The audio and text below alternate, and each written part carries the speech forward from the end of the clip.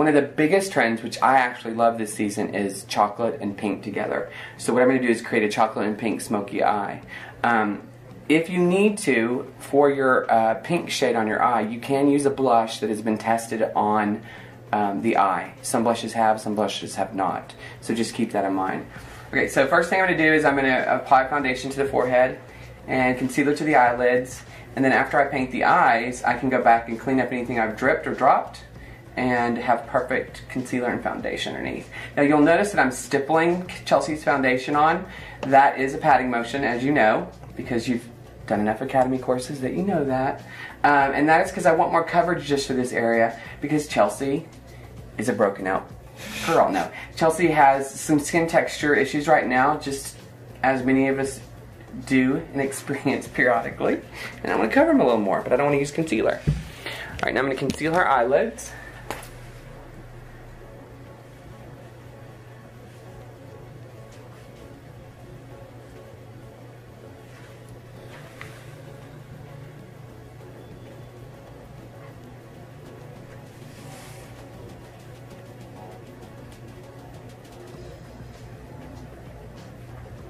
And then I'm going to powder.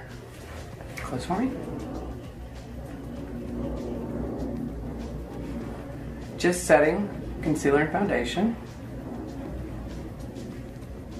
And you can see how that gave us great coverage on those little bumps.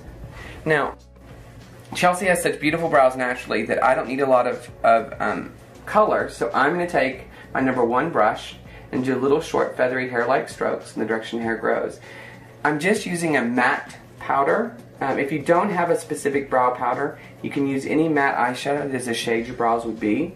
And this just gives us the slightest bit of definition so that we get a more defined, perfect brow, but it does not look drawn on, because at Chelsea's age, her generation, chin down just a little, doesn't really want a heavy brow. And hers are naturally so thick and full and beautiful, we don't need it. Now, one of the most important things about this look, because we're doing such an intense mid-tone, very pink, and a chocolate accent, which will be almost in a smoky manner that we apply it, you want your highlight to be very subtle. I would say either matte or very little sheen or shine to it. So what I'm going to do is use a very soft, and you know that I like to mix cream and powder together for my highlight because I usually like it more intense. In this case, because I know you've been watching the Academy videos, in this case I'm going to just use powder. So I'm going to take my fleshy shimmer eyeshadow and just apply it just to the brow bone. And I'm also going to apply it to the inner part of the lid, because I want a little shimmer there so that it really kind of cuts down on the smokiness of that brown so that you can wear it for every day.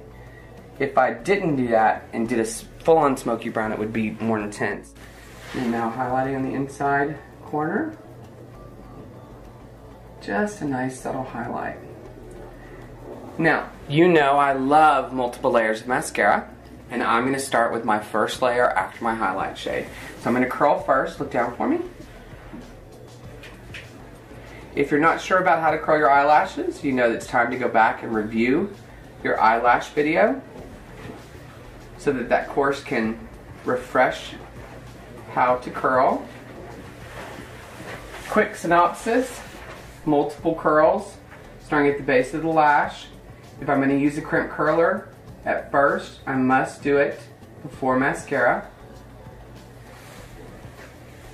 Then I'm going to take my detailed eyelash curler and just do the corners to get that really great curl. Because what do we do with our eyelashes? We curl, curl, curl. I'm going to do my first layer of mascara. Look down for me. Remember, waterproof, because that helps keep the curl.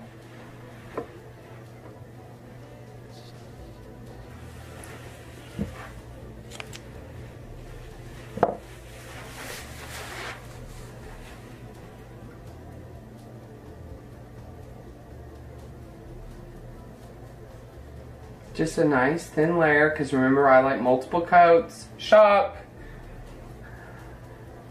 How many layers, Chelsea? Multiple. 3. 3, very good. She's done this before. Do you always put the mascara on after the highlight? I do my first layer of mascara after the highlight because it gives it time for it to dry. And one of the things about layering mascara is each layer has to dry in between. And so it helps give me more time for each layer to dry because it could take up to 2 minutes. Okay. And if you were doing your makeup yourself, you're going to be doing it much faster than me because you're not teaching. And because of that, you need as much time as possible for it to dry. So if you do it then, by the time you put your highlight, your mid-tone on, it's had time to dry. Okay. And if your highlight shade fell on your lashes, it could cause kind of opposite what we want. It would lighten. So we wait till after the highlight for the first layer. Okay. If a little mid-tone falls on a little accent, it's not going to lighten your lashes the way a highlight would. Okay. Okay, now, I'm going to apply my mid-tone with number 27 brush. So I'm going to take a pink mid-tone. Remember what I said earlier, it could be a blush as long as it's a blush that's tested for the eye. Because many times your blush will be a little more intense pink than most mid-tones. Okay, so looking down, starting at the base of the lashes, I'm just going to brush all the way across the lid up into the crease. And it doesn't need to be super intense like drag queen pink, but it's definitely pink. Actually, to give you an idea of how pink it is, let me just show you. On my finger, it's quite pink. See how pink it is? Now, a normal mid-tone that has a pink hue to it is actually more of a brown pink. I know compared to this pink, that doesn't look pink, but that is a pink undertoned mid-tone. So it's quite pink. Just to give you an idea as to how pink it is. Starting at the base of the lash line, working it all the way across the lid, up into the crease. You can start to see why me highlighting the inside corner is important on this look, because it keeps it slightly fresher, which is so important. We want a little bit of freshness to it because it's a daytime look, even though it's a more dramatic application. Now remember, the trick to your eyeshadow not looking muddy is the number 28 brush stays always clean to go back and blend out what you've added. But as you can see, it's pink, but it's not scary crazy pink. And I really think that many of you, in creating this look for fall, are going to, instead of investing in a new mid-tone that's more intense pink, just choose one of your pink blushes. Because nowadays, most blushes have been tested for the eye. Alright, now we're going to add our contour color. I'm going to start out with a matte brown, and then I'm going to go over it with a bit of a shimmer. On the runways, it was a very high shimmer on your contour shade. I think for every day, with this look, because it's so dramatic, the pink is so bright, if we do matte first and then layer a little bit of shimmer brown on top of it, you'll be much better off. I'm going to start with a matte brown. Once again, it's my number 27 because I'm doing it a bit smoky. Starting at the base of the lash line, I'm going to start to work it across the lash line. Remember, little bits at a time. It's much easier to add more color than it is to remove it. Working it across. The give in the brush makes it perfect for doing a blended smoky look. So you're going across the whole eyelid with the accent? Uh-huh. Starting at the outside, because the first place you touch gets the most color, and then blending it towards the center. This way.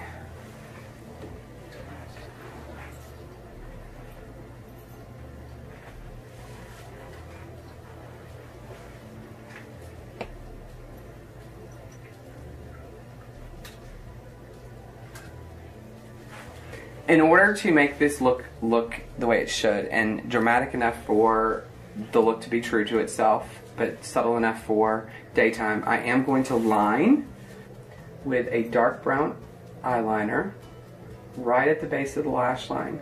Now I'm doing it after my matte and before my shimmer. That is so that I can go over it with my shimmer when I'm blending it out. Turn this way.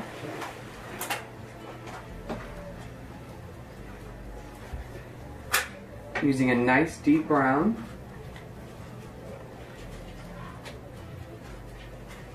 Now also I'm going to do my trick of pushing color into the lash line. So we get the drama that we want right at the base of the lash line. So I'm going to take my number 41 brush, some black eyeshadow, turn it down for me, and I'm pushing it right into the base of the lash line. This makes your lashes look really thick and makes sure I get color right up into the lashes.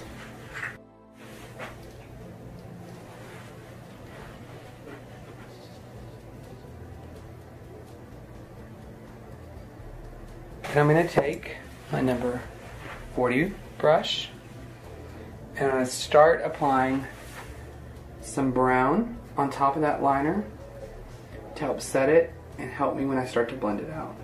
So I'm laying it on there and just slightly pulling up. And you can see how that already starts to blend out that liner.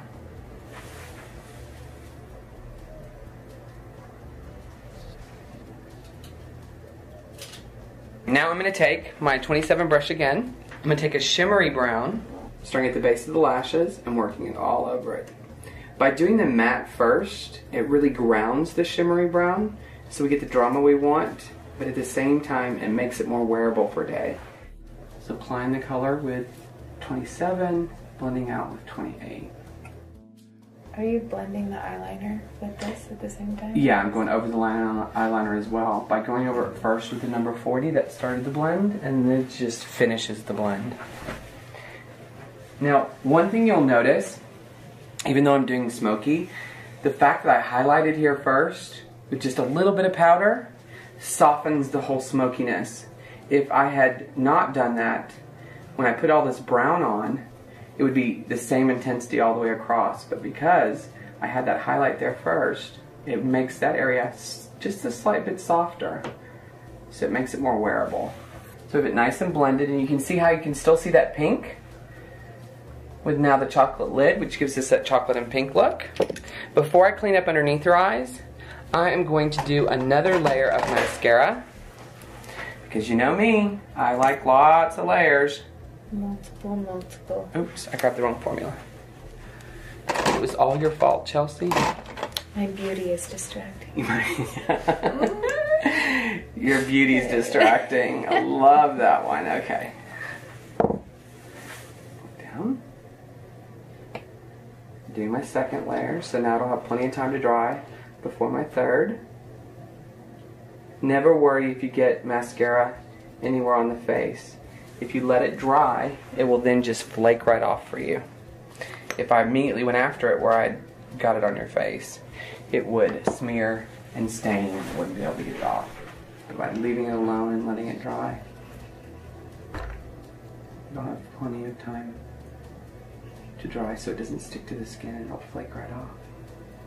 Going back over the lashes with my comb. Now, one of the things I am going to do before my last layer of mascara is I'm going to use the heated eyelash curler, because she has little lashes that haven't wanted to stay curled. And what am I obsessed with? Curled eyelashes. Very good. You've passed your test. Okay, now I'm going to clean up all that I dripped. First with just a dry sponge. Then, because not only does it help me moisturize the area underneath the eye, get an extra layer of moisture, but also so that I can clean off what has been dripped, I'm going to take a little eye cream and go over that area. That will clean off everything I've dripped, as well as cleaning it off. Look up and moisturizing it. You're kind of cute. Getting there. Yeah. And I'm just gonna flake off, down for me, those little spots of mascara. And they'll flake right off for me.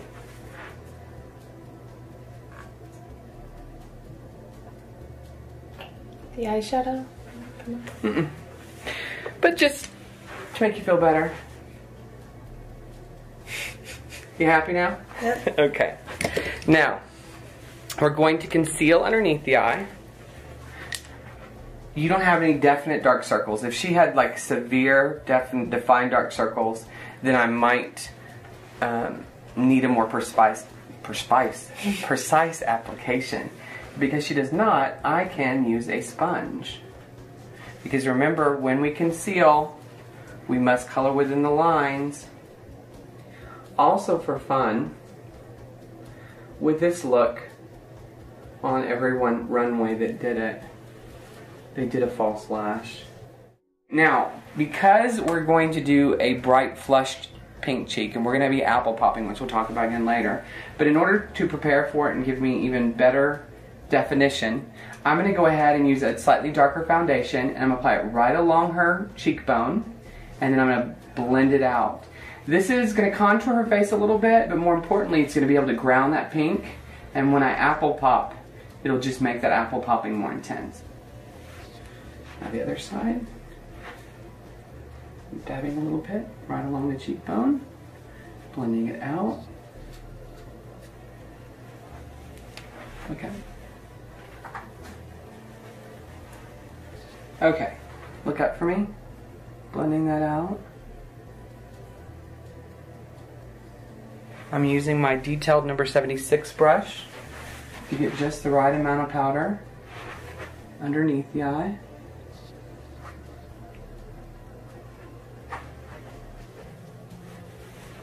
Blending it out. Now, I'm going to take, oh, it's in my hand, sorry, my number 13 brush. And I'm first, remember, because I like to gradate my color underneath the eye so I don't have dark against pale. Look up. I'm going to take my mid-tone, which is my pink, apply it underneath the eye first, starting from the outside going in, because the first place we lay our brush gets the most color.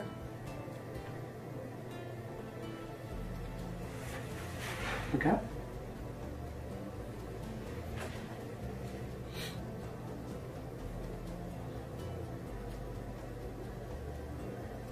Creating that chocolate and pink look that's so hot. It was actually the most seen look on runways this fall. I'm going to go ahead and just use the shimmery brown, because I'm just going to add the slightest bit underneath the eye. On top I did matte first, but underneath I just need the shimmer, because I actually do want it to be a bit more sheer.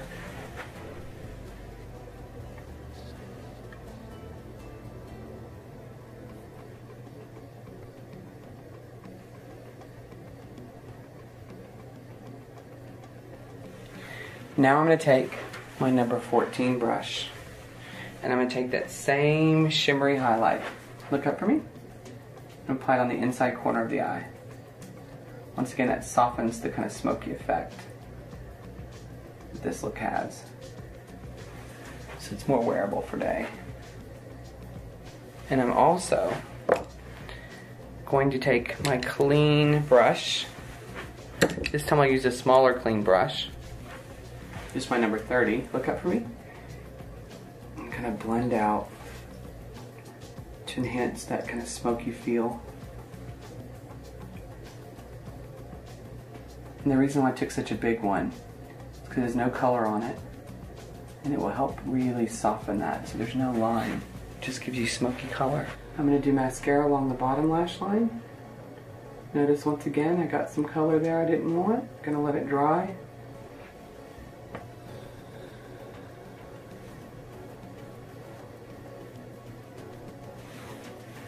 Do you do more than one layer on the bottom too? No, I only do one layer on the bottom. Okay.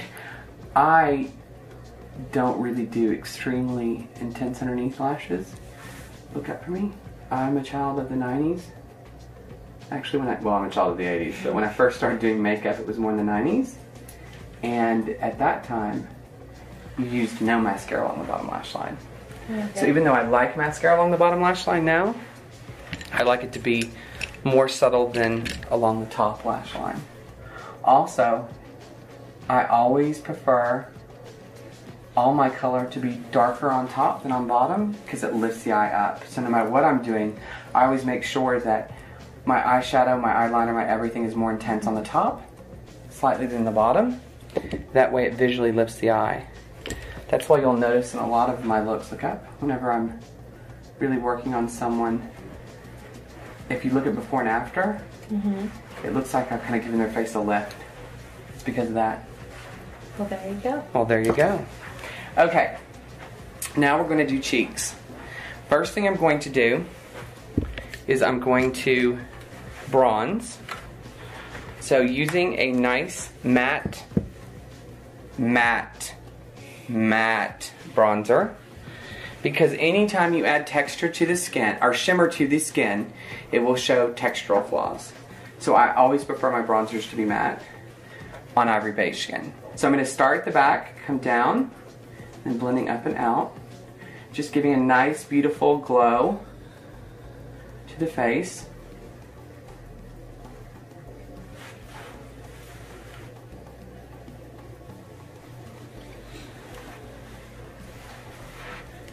Tiny bit on the neck, just because I can. Actually, your neck's a little lighter than your body. And so because you're good, and keep your face out of the sun. And so by doing a tiny bit of bronzer on the neck, it will even out your neck with your body. The trick that I have to do, a little bronzer to contour the nose. Now I'm going to take my number 73 brush again. Now remember, I've said 73 twice. 73 for cheeks, 73 for face. You'll need 2 brushes. Always keeping one for cheeks, one for face. I'm going to take my pink blush, smell for me, and I'm going to pop it on the apples of the cheek to give me that pink glow I want. But by doing bronzer first, it gave me the depth I needed to kind of ground the look. And then popping the apples with pink, it will give me that pink look that's in trend and on trend. If I had just used pink alone, it would be too bright, too obnoxious, not natural for real life. So can you use the same pink blush as you had said earlier? You could use blush on your eyes. Yes, if you've used blush on your eyes, you would want to use the same pink blush on your cheeks, because the idea is for it to be a bit monochromatic. Smile for me again. So yeah, completely. Okay. Once again now, the blush must be tested for the eye. Okay, now I'm going to add a false lash. I'm going to take kind of a spidery natural lash. They're kind of spiky, which I think are kind of fun for right now. First thing I'm going to do, look down for me, is I'm going to lay it across the eye to see how wide I want it to be. Look up. Because one thing you need to look down, you need to keep in mind with false lashes, that's too wide for most eyes, so I need to trim it. And by measuring Chelsea's eye, I see that I need to trim 2 clumps from the outer corner off. Now, if you've watched the false lash video, you know that this is a trick I always do. What I'm going to do is I'm going to take a liquid eyeliner, and I'm going to go over the band and darken the band, so when I put it on, it will look more natural. So I'm just going to take it on my liquid eyeliner brush, and I'm just going to cover and color that lash band. We're going to take our glue,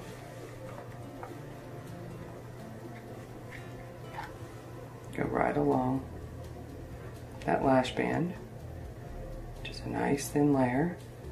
Then we're going to do what I call rolling the lash while it dries, and I'm going to basically just roll to round it out more while it starts to dry. By giving the glue a chance to start to dry, it will be stickier and tackier. Look up and look down. And then we're going to simply lay it right over the liner that we put on earlier, and then push it in with our tweezer.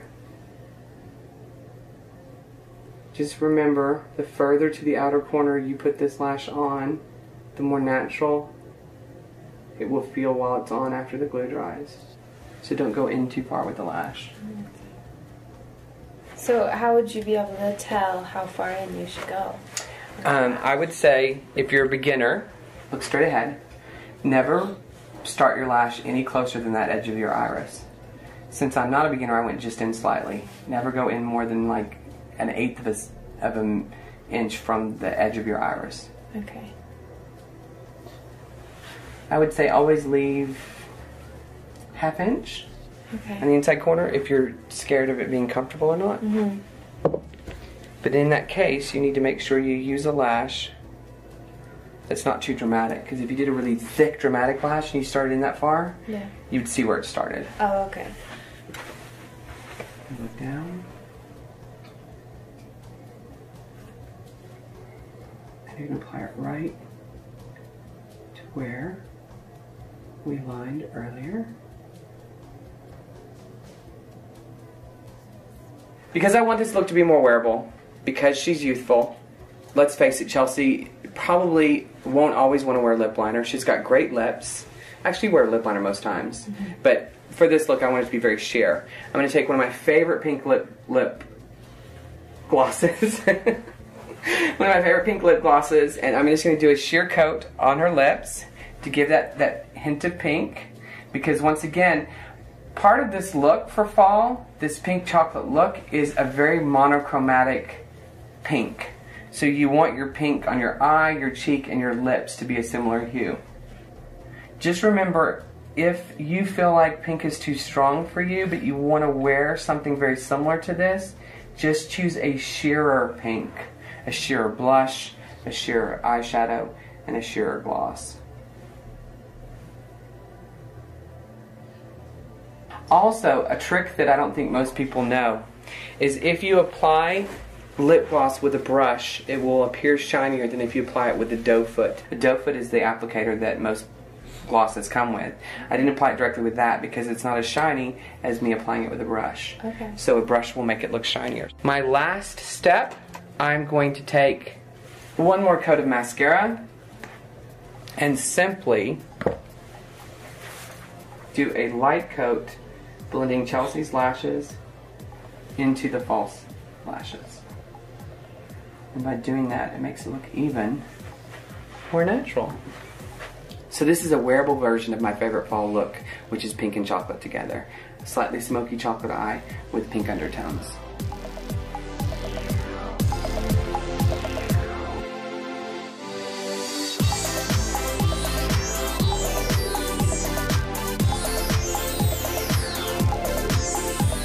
I usually do a classic eye.